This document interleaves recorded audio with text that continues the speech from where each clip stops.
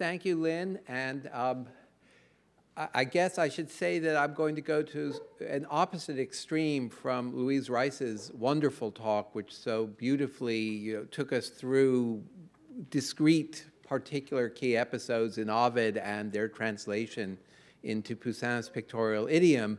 I'm going to say very little about Ovid, but focus instead on the question, on the topic of metamorphosis. And in a sense, this will circle around Ovid. And specifically, I want to look at the way that metamorphosis has functioned in modern art, or the way that modern artists have thought of metamorphosis, which I believe is fundamentally different from what we've seen in earlier art or in poetry, because it's not rooted in that idea of the natural world with its constant but familiar transformations, the seed into the plant, the caterpillar into the butterfly. And it seems to me that Ovid is rooted in a certain recognition of the world where these changes take place, and therefore you can take stories and project them onto it. Something very different happens in modern art. Nonetheless, I'm going to start with an artist who thought, at least briefly, about Ovid, who is Pablo Picasso. And there's a backstory here, which is that in the late 1920s, I think around 1929, a rich young man from Switzerland named Alexander Sciarra came to Picasso and said he desperately wanted to become, the young man, a publisher of illustrated books, and he could think of no better way to do this than to commission a series of illustrations from Picasso. And would Picasso please agree to provide a series of illustrations for a life of Napoleon Bonaparte? And Picasso said something to the effect of, "I loathe and despise Napoleon Bonaparte. I would never illustrate such a book." Sciarra who went on to a great career as a publisher, Sciarra was a little taken aback and apparently said something to the effect of, well then, what might you be willing to illustrate? And Picasso apparently said, Ovid's Metamorphoses. Now, the interesting thing about the handful of illustrations, I mean, this book actually came into being, it was one of those luxurious artist editions, is that the interesting thing about it is that essentially none of Picasso's illustrations touch on the themes we've been thinking about today. I'm showing you here on screen two versions, an early state and then a later state of Picasso's illustration of the theme of the death of Orpheus, which is, of course, a story that we read. There are two passages on Orpheus in the Metamorphoses. The first is the heartbreaking tale of Eurydice's death and his attempt to retrieve her. The second one is the story of how he is destroyed by the Maenads, who are not seduced by and conned by his music as everyone else is. And Picasso, oddly enough, picks out this episode as the one that interests him the most. So you can see him going from a very clean, linear version here on the left to a more elaborately shaded and refined version on the right. Now, this is accompanied by another theme that is, I think from Ovid, the fall of Phaeton. I mean, this would be related to what Louise was just showing us, the Apollo crossing the sky, but this is, of course, the young man who wants to try driving the solar chariot and then falls, can't control it, gets out of control, and ultimately he falls, is destroyed by a bolt and thunderbolt and falls out of the sky. You'll notice that it's very similar to the death of Orpheus illustrations, that Picasso seems to have been obsessed by the image of a man, or as we'll see in a moment, a woman slumping over, injured, slumping over, falling backwards, seemingly either dying or fainting. And this theme, in fact, seems to have its roots in images of the bullfight. And this gets into something peculiar, which I'm not going to dig into in great detail, just mention, which is that of all the different things that you might illustrate in a bullfight, Picasso was peculiarly obsessed by either horses being wounded by the bull or matadors being wounded. The normal sequence of the picadors, picking at the bull and then the matador delivering the fatal blow, all the things you might think of as typical bullfight scenes are pretty much completely missing from Picasso's drawings and paintings touching on this topic over a period of decades. Instead, he's interested in the reverse, the suffering of the gored horse, the suffering of, occasionally, of a matador, as you see here on the left in another book illustration from the same moment, which I don't think was ever actually published, Caught on the Horns, Wounded Torero, and Horse. Now, this takes us farther and farther away from Ovid, and we come back into contact with Ovid and the theme of metamorphosis in a very strange way with the small sculpture on the right, which is called explicitly Metamorphoses and actually predates the book project. This is from 1928. Now, in terms of its particular iconography, you see here we have a highly deformed figure with a strange swollen body that stretches out to the left, an enormous foot that we see at our lower left, a very tiny pedestal-like foot at our right, this head bending sideways and this tiny arm stretching upwards, breasts facing in different directions. This is the sculptural translation, in fact, of a painted image. I'm showing you on the left one example of this from 1927, a woman in an armchair. There are, in fact, 3 or 4 different versions of this painting, as well as a multitude of drawings. This is from the epoch of what are often referred to as Picasso's monsters, these monstrously distorted figures. This would take us into the territory of, did Picasso hate women? Why did he depict them in this hideous, distorted way? And in fact, if this were a different lecture, I would argue that that is an incorrect interpretation, that these paintings and drawings are about something else. They are about intimate physical contact and the way that it defeats our normal habits of visual perception. Indeed, let me dwell on that idea for a moment. In addition to the very strange drawing of the figure on the left and the sculpture on the right, you'll notice that the background is divided into a series of colored panels that do not match up with the outlines of the figure or the chair she's sitting in or anything else in the environment. And it seems to me that Picasso is taking aim here at a fundamental misconception of classical art. If that doesn't seem too grandiose a way of putting it. Classical art says to us the world can be reduced to clear outlines, to enclosed volumes, to things we can perceive clearly. And in their very clarity, there is a kind of beauty. And of course, I mean, we've just seen extraordinary examples of this in Poussin's paintings. Picasso, following in the wake of Impressionism and other modern artists, says that's not actually how vision works. We do not see the world clearly. We see a multitude of little pieces. There are saccadic jumps between one moment of vision and another. You focus on something close. You focus on something farther away. The whole idea of an integral figure or an integral object or an integral scene is a delusion. And in Picasso's mind, the real job of art is to recreate this extremely fragmented process of perception. Okay, this, as I said, really would be another lecture. Let's come back to the sculpture on the right. Why is it called Metamorphoses? That's not really the subject of the painting. The painting has to do with, as I said, with perception, also sexuality and so forth. Why is the sculpture called Metamorphoses?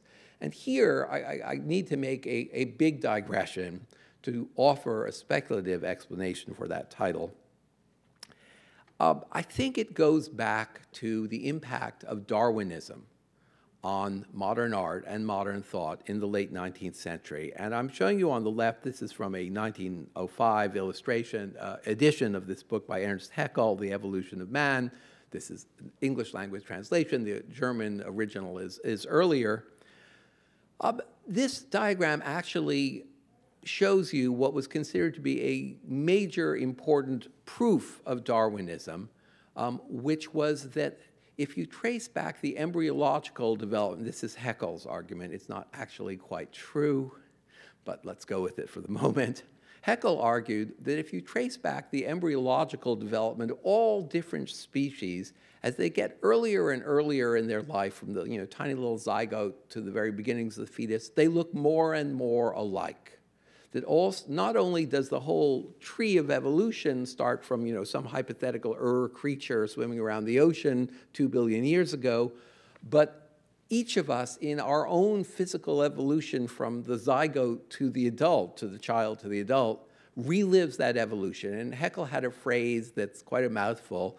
Ontogeny recapitulates phylogeny, and that I can see a few heads nodding. I think everybody knew this 50 years ago, but the younger generation has mercifully been spared from having to memorize this concept with all those syllables.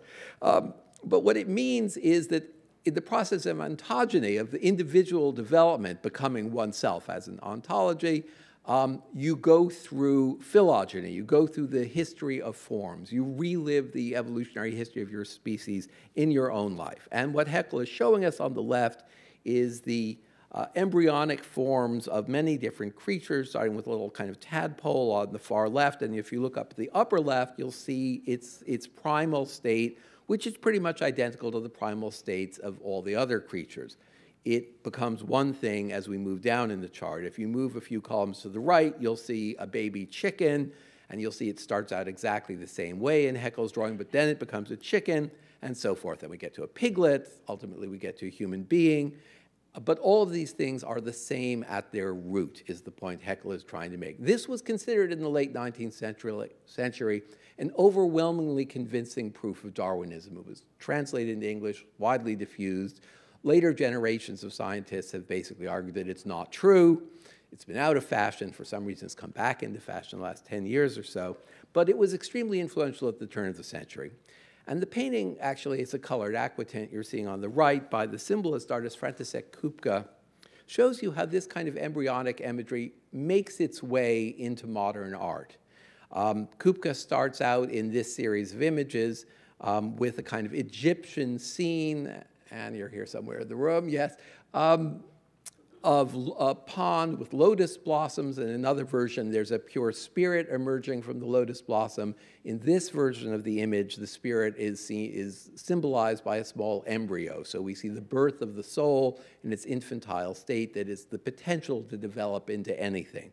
This would get us into questions of metempsychosis, the rebirth, the cycle of rebirth, the rebirth of the soul, and so forth. Now, my argument is that this is the set of ideas that lies behind Picasso's Metamorphoses, that this weird, shapeless little sculpture is supposed to remind us of an embryo. And of course, this is in the era when Hans Arp and Juan Miró and other great modern artists are making very many embryonic-looking paintings and sculptures and so forth. It's a major theme in art of the 1920s and so forth. So that, in effect, Picasso, together with all these other artists, is advancing a theory of metamorphosis, which is that any one of us might hypothetically go backwards in time, retreat to our evolutionary origins, climb down the tree of evolution, and then climb up again, going along a different branch and emerge somewhere else. That the process by which one thing turns into another is not by a god tapping you on the shoulder and saying, poof, you are now a laurel tree, but rather by a scientific process of regression and then neo-evolution. And so this sense of the potential equivalence of all living beings is something that is summed up in this rather hideous little sculpture. It's about this big, but of great significance on one hand for science and modern art, but on the other hand for Picasso's evolution as an artist in ways that aren't really relevant here. But I want to also raise another kind of, illustrate another kind of metamorphosis that appears in modern art, starting again with Picasso, but an earlier phase, which is with Cubism. I fear I'm incapable of giving a lecture that doesn't talk about Cubism at some point. Here on the left, I'm showing you one of Picasso's first papier-collé done in fall 1912, where he's cut out various pieces of paper into geometric shapes. He's added in a bit of sheet music, an earlier analytic cubist drawing of a glass, newspaper headline. He's put them all together, and by magic, they become a guitar. All these little random shapes that don't represent anything in particular, when combined in just the right way, give us the image of guitar, maybe hung on a wall in front of that wallpaper. But if you turn to the image on the right, which is done probably a couple of months later, The one on the left is probably October. The one on the right is almost certainly from December 1912. We see the same shapes, the double curve at far left, the rectangle in the middle, and so forth, but now it has become a man's head. And this elucidates a fundamental principle of Cubism, which is that paintings don't depend on reproducing appearances.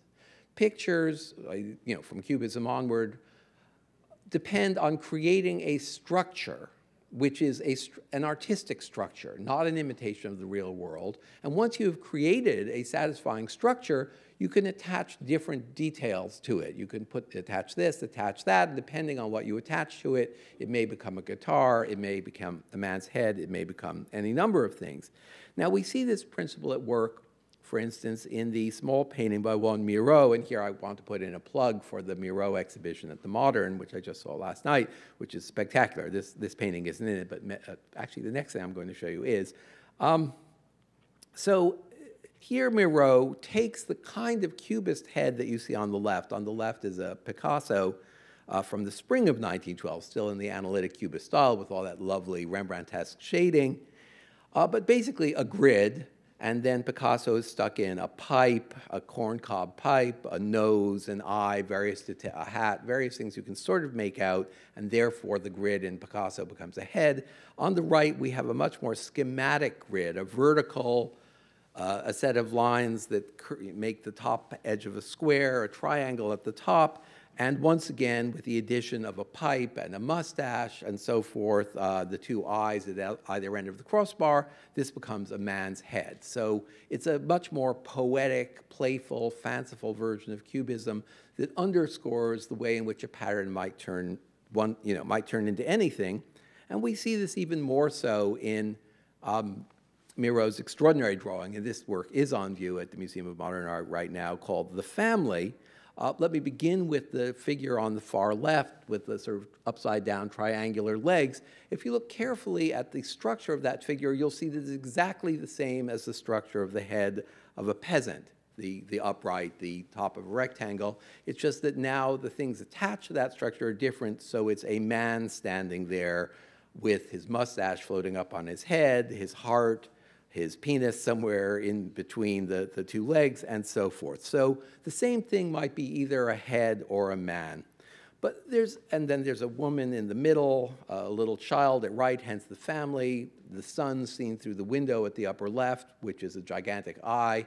But here we begin to get into a different kind of metamorphosis, one that's not dependent on Cubism, which is a kind of Freudian idea of metamorphosis, an idea of analogy that if you look at the figure of the woman in the middle, she's rather like a plant. So we have in her lower body something that might be either her genitals or the kernel, a kind of seed that is sprouting. The ball at the top with the little hair sticking out might be a head, but it might also be a flower.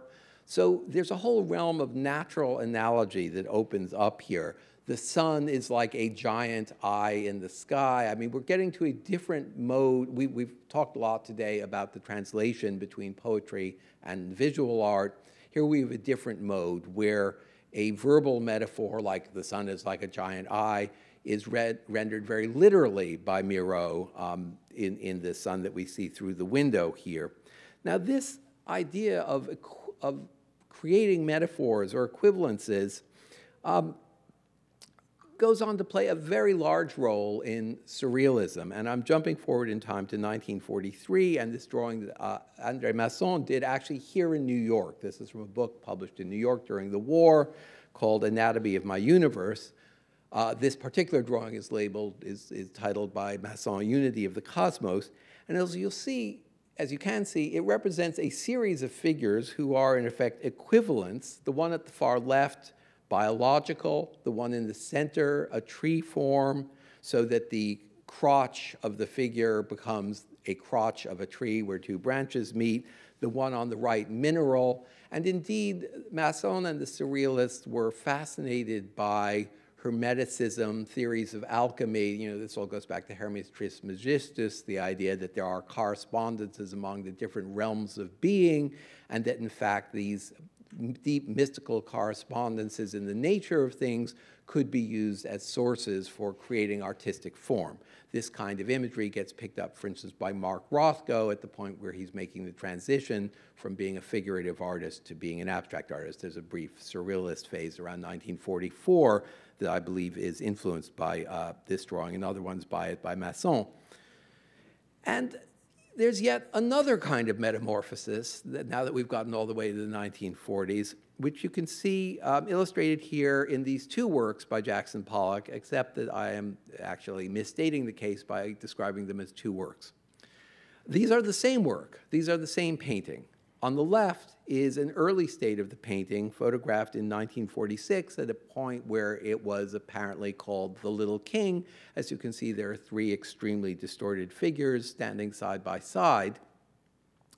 Pollock subsequently, we think in early 1947, overpainted those figures, first with a kind of metallic, shiny paint, conventionally called silver. It's actually aluminum paint, so that he largely obscured them, but kept the rhythm of their bodies, creating a more unified pictorial plane, and then famously dripped paint, the famous drip technique, cream, white, and other colors, over the rhythms that he had created, first with the figures, then with the silver paint, until they become something that looks like a constellation. And indeed, the painting was called Galaxy. It was retitled Galaxy, and is one of a series of paintings with these astronomical titles, Galaxy, Comet, and so forth.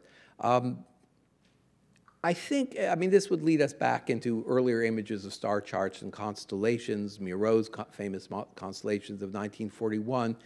Here, we might pause again and ever so briefly touch ground with Ovid, with the numerous figures, well, not so much in Ovid, but in classical mythology, who die and are then picked up by Zeus and put into the sky as constellations. This is a recurrent trope. Who are the constellations? Where do they come from? Often they are young men or women or brothers who loved each other, and then their memory is preserved by placing them in the sky.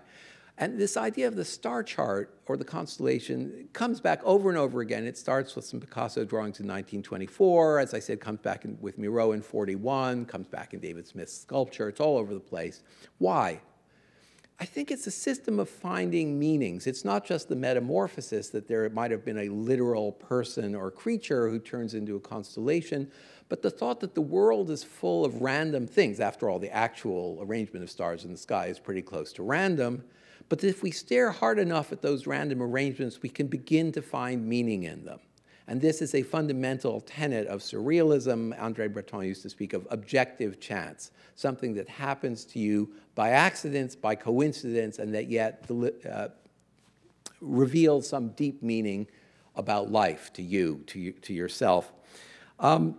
So I think that there's a whole set of ideas, of questions about how do you find meaning in the world in this what is in fact a metamorphic image, not just in the sense that the painting went through a metamorphosis, that it went from a kind of surrealist figuration into abstraction, as on the right, but also that the image of a constellation is already a metamorphosis, one that runs in both directions, from the recognizable, the figurative, and the clearly meaningful, to the abstract, the abstraction of the stars, and then back again from the abstraction of the stars into the realm of human meaning. But I want to now jump ahead in time to much closer to the present and show you a couple of themes that run through a lot of contemporary art where metamorphosis takes on quite a different set of meanings and a different set of forms.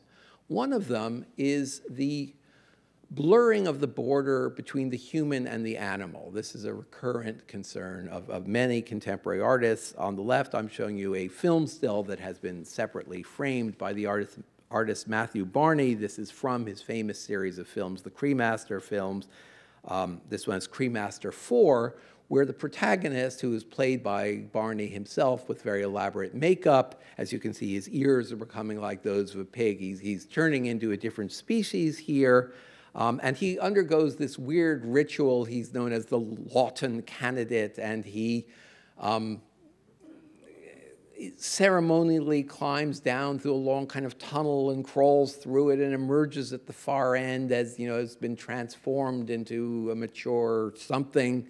And of course, one keeps thinking, yes, but what the hell is cremaster? Apparently, the cremaster is a little muscle that controls the lowering of testicles.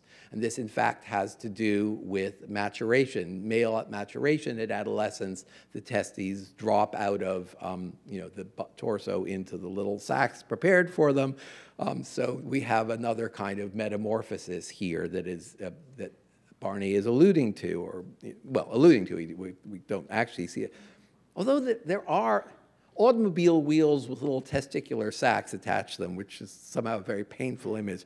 On the right, another contemporary artist, Wangechi Mutu, who originally is from Kenya, but has largely made her career here in the United States with these amazing paintings of these half-human, half-animal figures, wildly distorted, with the very long legs, often with hooves, with animal faces. And some of what's going on here can be interpreted in a kind of political light. The name of this work, as you can see from the caption, is Your Story, My Curse. I'm trying to remember if this is, I considered various different paintings here, so this isn't the one. Sometimes she'll put in ape-like faces, obviously alluding to racism and the question about, Africans being, evolutionarily less advanced, so she's confronting these racist stereotypes and satirizing them. But there's another way in which that's not so obvious. Her imagery, in fact, relates, I believe, I don't think this has been written about in the literature yet, but I'm fairly convinced that it comes out of a particularly East African kind of imagery. If you look at East African sculpture from the 1950s through the 70s and 80s, and then other painters not nearly so well known as Wangechi Mutu, these extremely long, attenuated limbs with the knobby joints and so forth are in fact a shared cultural style. They are not unique to her, although her use of color is extraordinary and her imagination and fantasy are. So whatever the political message here, there is a kind of phantasmagoria of breaking down the barriers between the human and the animal that in some sense you might say takes us back to Ovid and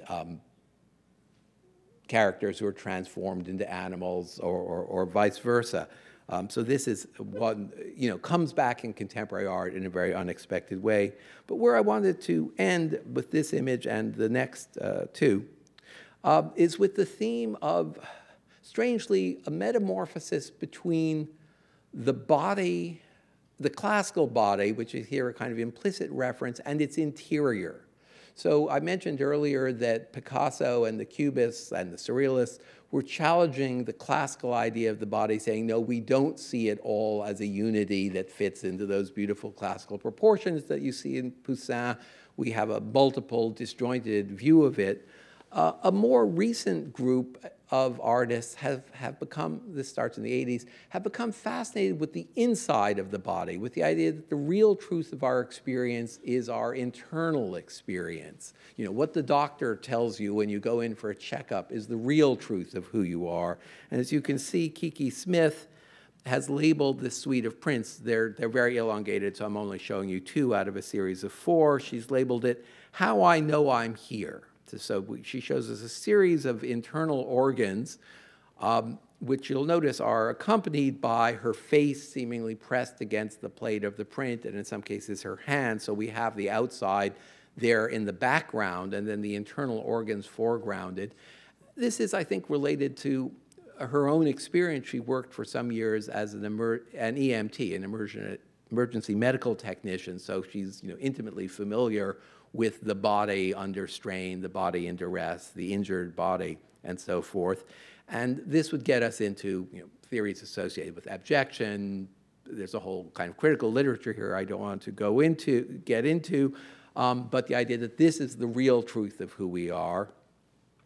And then finally, 2 ways in which this has grown into a kind of new formalism, perhaps akin to Picasso's Metamorphoses, or I suppose really akin to Picasso's Metamorphoses, which is the use of these bodily shapes, specifically the bladder, things that look like a bladder in your body, or like a liver or some other, a lung, which have been taken up by an extraordinary number of contemporary artists. So on the left, the American artist Tim Hawkinson, his work Uber Organ from 2000, here installed at the atrium at the IBM building at 57th Street, but I've seen it installed at a number of different places, which, as you can see, encompasses these enormous bladders connected by big plastic tubes.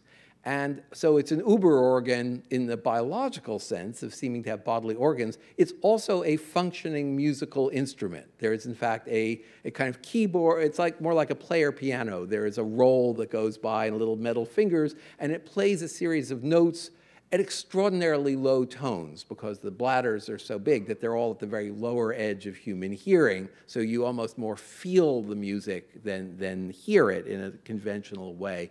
So it becomes a very visceral, tactile experience.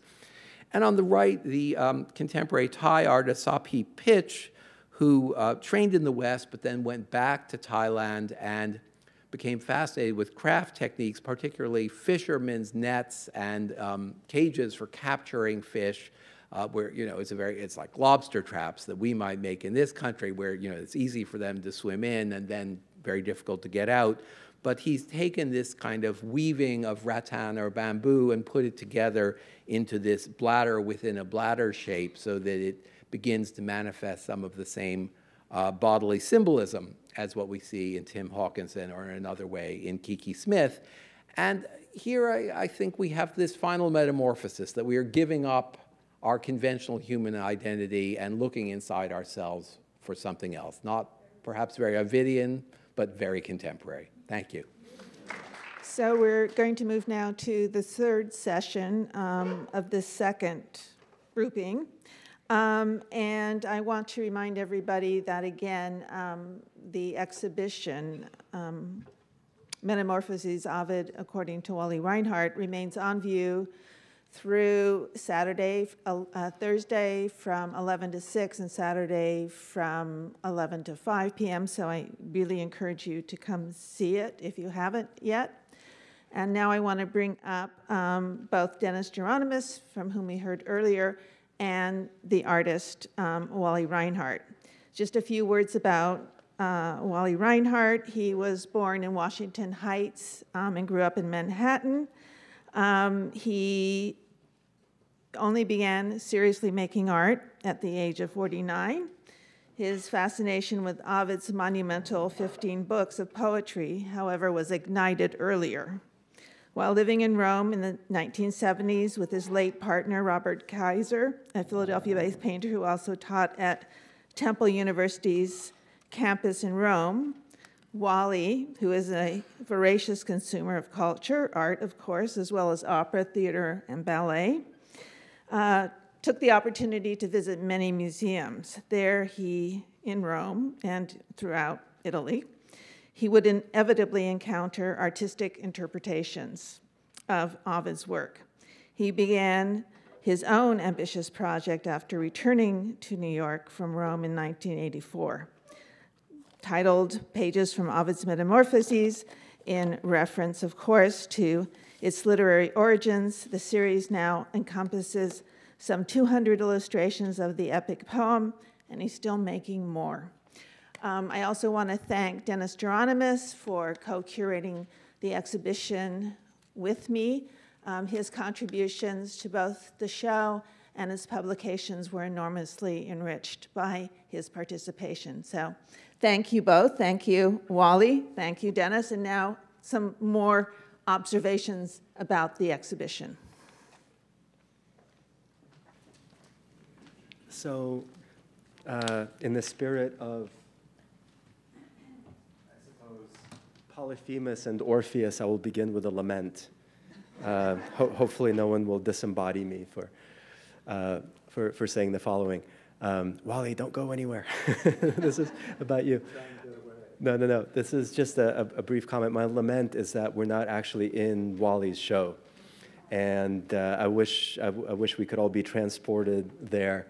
But I ran up to my office, like fleet-footed Diana, and pulled up some images that I hope you will appreciate seeing almost as much as actually stepping into the exhibition itself, especially the students in this room, because it shows all the blood and sweat and time and thought and care that Lynn and all of the installation people, including the framers, put into the not just the conception of the show that I was honored to share with Lynn, but the actual installation and design of this magnificent exhibition. So you'll see it actually metamorphose in the next couple of images into the show that I hope, if you haven't seen it already, you will take the chance to see in the next 2 days, because it closes already by end of Saturday.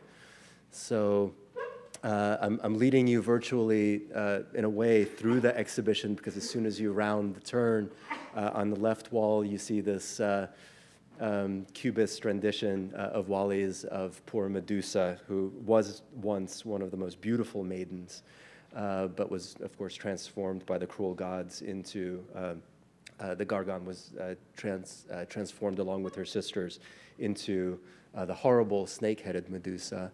And then once you round that yellow wall, the final wall of the final space of the exhibition is that which you see here. So again, this is very much in process, and I hope it's whetting your appetite for the show if you haven't yet seen it, or reminding you of all of its marvels if you have. And there's Wally virtually, and here we have Wally in the flesh. And shall we have a chat? Okay.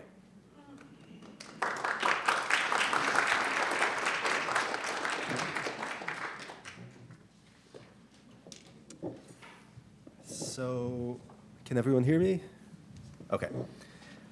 So maybe to begin at the beginning, we've heard so much in the talks that have preceded our conversation about how visually evocative, how intensely pictorial the Metamorphoses is as an epic poem. At the same time, we've also seen a number of painted poems or poesia by the likes of Titian and Poussin and Annibale as well.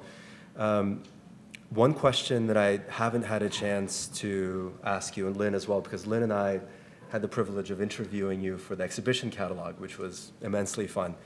But one thing that occurred to me while listening to some of the talks this morning was how you came to the Metamorphoses as a poem, whether it was with an old edition of the poem itself, or perhaps during your trip to Rome, was it a sculpture by Bernini at the Villa Borghese that actually got you thinking about the text? Was it the text or another artist like yourself? Well, it was pictures first. I lived in Rome for 2 years and traveled around Europe, and I saw a lot of Ovidian subjects in museums. And so that just gestated in me. I didn't do anything about it.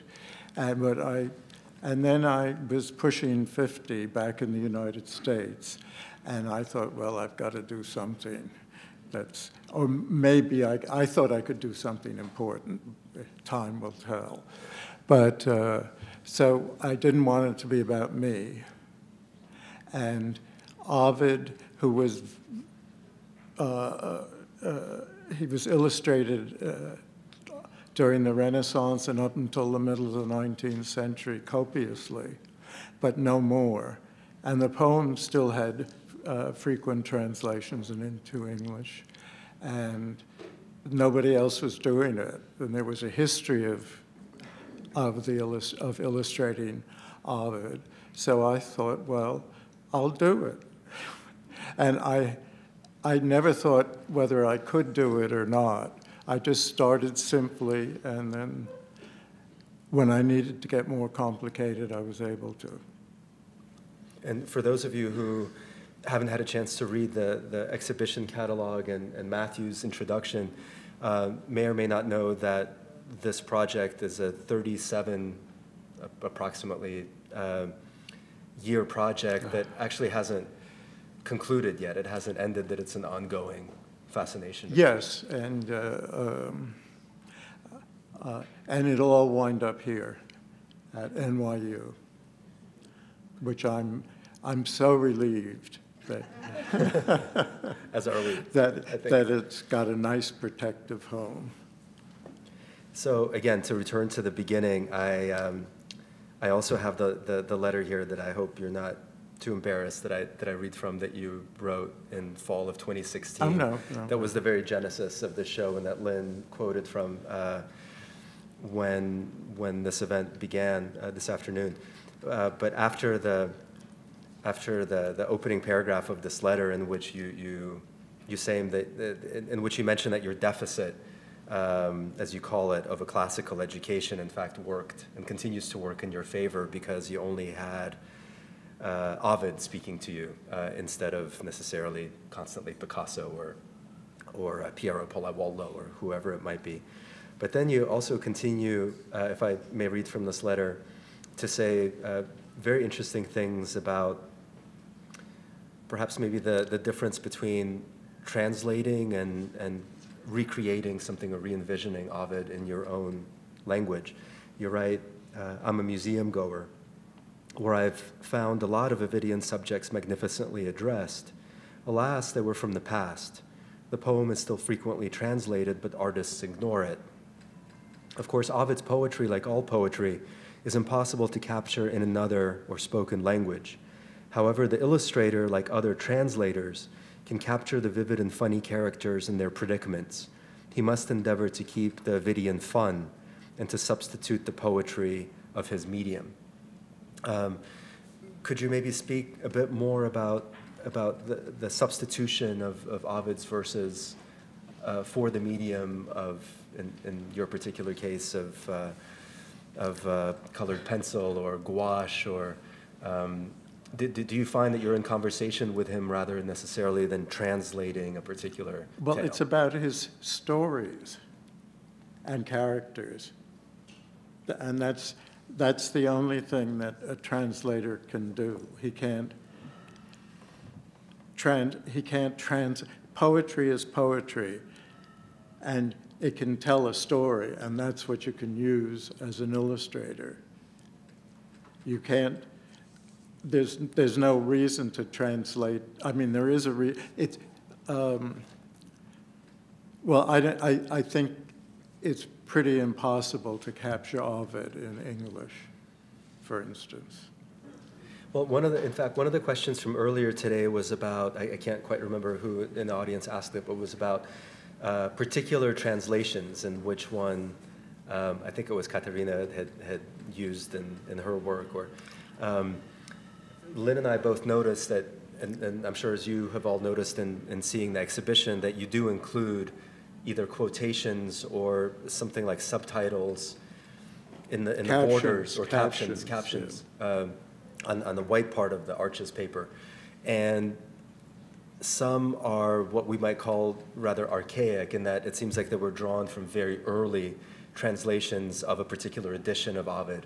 And others seem like they have a bit of Wally in them as well, that they're very jazzy and sometimes quite funny. And Yeah, well, that's the majority of them are mine, and a few I've taken from but they're taken from translations. They're not taken from the poem. So, but basically, it's me. which translation? Because that might be a question that someone has. Well, Slavid. If I got the pregnant. I think I got the pregnant Ariadne from David Slavid, whose book I've used a lot. And so if any particularly good ones, they're probably by him, not me. See, there are art historians, maybe some intrepid graduate students in the audience right now who are now going to be writing about you translating Ovid. So they're writing David Slavid is the for a footnote of some sort. So something else that I wanted to bring up, and something that was certainly very important to Ovid himself, is music. And I know that along with comics, that's another thing. Yeah. And Pepe's talk made me think of comics as well. Can you also speak about influences beyond the more obvious ones that are visual and otherwise, like music? I know you love theater and opera. Well, yeah, for one thing, I try to get music into anyway. I always aim to get some music into all the illustrations with pooty bands let's see. And sometimes I try to get noise in because Ovid requests it. It's part of the story. And I love music and I'm not musical. But Stravinsky said that pay attention to the design and emotional will follow. So I believe that and he's a great composer. So I'm following, I'm trusting his instructions. And I do pay attention to the form or the design or the composition. And trusting that that emotion and meaning will seep out of the pictures. So they're compositions in if both senses. If they're composed well enough. Yeah, or stagings. Yes. Well, so speaking of noise, because both Lynn and I were very drawn to your dogs. We concluded even before, without speaking to you, that you're a dog person, because there are very few felines. Yeah, but I do like rabbits. I like cats too, but I've never been able to use one actually. Yeah. Oh, lions. Oh, true. Yeah, so with Hercules, the story of Hercules. Yeah. So Louise showed Poussin's Kingdom of Flora that features two beautiful hounds, I think next to it, Adonis, right? Yeah. At the far right.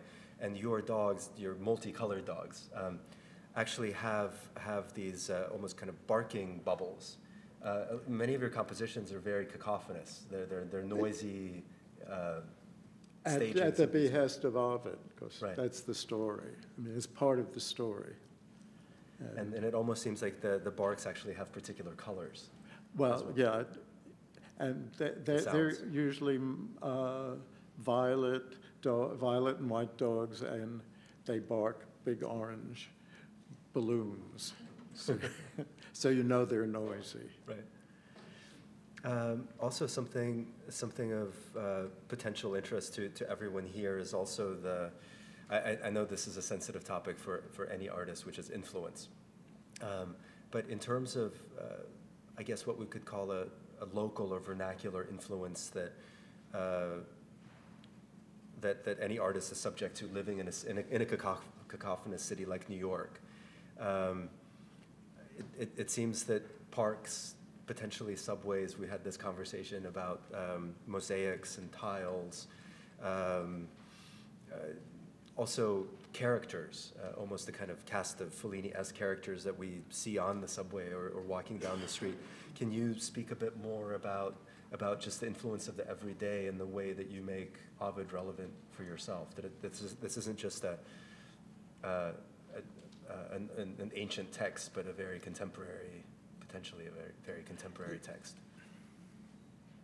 I think I'm less cerebral than that. And I don't know how I started exactly, but as I've made more and more of them, I think I'm my greatest influence, That's very Michelangelo-esque. Oh, okay. Autodidactic element. And it, from the beginning, it was based on earlier art, and I don't think that I think that art to be art has to be based on art. Yeah. So that's what I think. Well, because I'm also thinking right now, a number of your almost kind of signature compositions, one of which is installed right at the very entrance of the galleries before one descends, is distinguished by this billowing red sail, and it's the story of Dionysus. And Dionysus and Silenus appear and reappear throughout throughout your narratives. And in some of the Dionysian scenes, one actually sees sailors that look like modern, in terms of their sailors' hats and things like that. I just couldn't help using sailors' hats. On the sailors are changed to dolphins, and so they're swimming around with sailors' hats. you know. So speaking, I and couldn't actually, resist that. And the dolphins have human arms. Oh, just yeah, well, like they're still changing. they're still metamorphosing. Yeah, before they're our still eyes. changing. And there were 3 of these big square ones, and some of them dolphins offer fish to Bacchus and stuff like that. And Silenus is a wonderful pot-bellied, Yeah, very unidealized character. Bacchus, I've quite often shown Bacchus being carried by Silenus. And I've heard that, that Ovid never said that, but he doesn't give stage direction, so you can do it any way, whatever, the way you want. So back to the sailors. Not only are they wearing modern day hats. Yeah, do they still wear those hats? I don't see them wear. On shore leave. Second World War sailors. Yeah, they're not completely contemporary. They're modern, I should say. But other than the hats, for those of you who remember, they're actually wearing nothing else. There's very little clothing in my illustrations. Right. So, on that note, because Ovid himself is not just a visually evocative, but also a very sexually provocative poet, I would love to hear more about that dimension of your work, because, and we've spoken about this before, that there are both many scenes in your ongoing series that are very violent. Other images are both violent and tender at the same time. But one of the leitmotifs that is really stitched throughout all of your works is this, not even, I would say, latent, but very overt sexuality. And it's also part of the violence and part of the humor, depending on the myth and the way that you interpret it. If maybe you could speak a bit about that element of your work. So for those of you who haven't seen the show, there's a lot of sex in it. So you better go just for that reason as well. No, it's my attention to the compositions that bring out everything you say, and I do have to have an idea about the picture before I start it, but I think that just honing it and making it into a good image, and then those things are evident.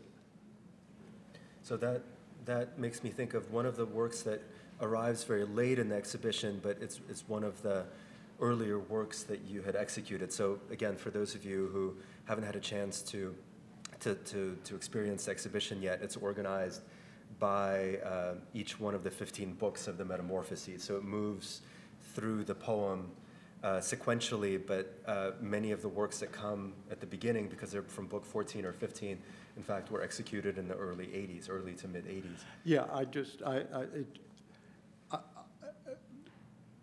the hard thing is getting the idea, and I would just remember or pick out and go through the poem until I got something that interested me to do that, or I found pictorial, or I could think of a pictorial way to present it. And so I've been in every book, but I think some of them only once or twice. And in the beginning, I think I did The Fall of Phaethon, 20 times when I was learning, or figuring out what I was doing. And so what was the question? Well, I was about to mention the Polyphemus series from the 1980s that arrives very late in the exhibition, but is one of the earlier, I think it's a trio of images that we show in the show, on the end wall. And Acis and Galatea, and Polyphemus.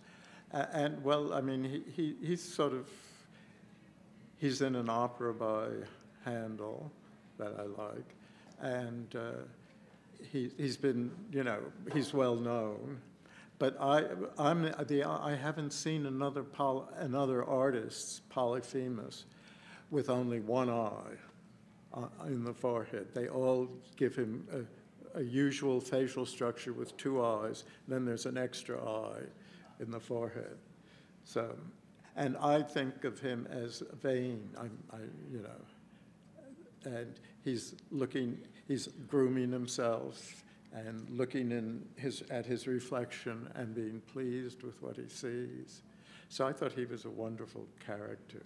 He seems like one of your many, to me, lovable monsters, because he seems altogether human. And what you said earlier about coming to particular pictorial decisions in the process of composing the larger composition, this particular story that you illustrate shows a tremendous amount of attention to the figure of Polyphemus itself, to the point that he even has a lot of body hair. I remember. He was more. Body. I guess he was more interesting than either Acis or Galatea, and I mean Galatea, he's crushed by Polyphemus, and then Galatea is a nymph or something, and she can bring him back, but it's only as a stream. So that was I enjoyed showing him I showed him as a green sculpture in every orifice, like a fountain actually, and her very sadly looking at what as much as she could do. Yeah, it's a beautiful scene. At some point you make a technical shift, a transition from colored pencil to gouache on Arches paper.